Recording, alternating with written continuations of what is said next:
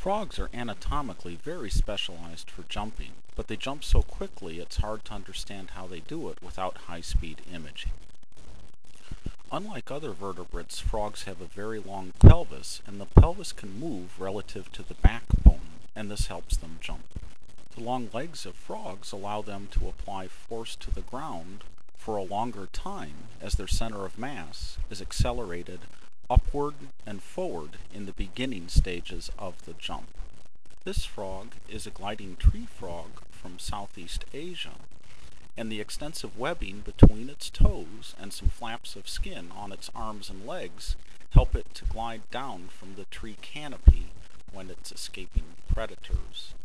Notice at the end of this jump that the frog spreads out all of its limbs and maximizes the gliding areas and assumes a posture that maximizes its stability as it glides down to the ground.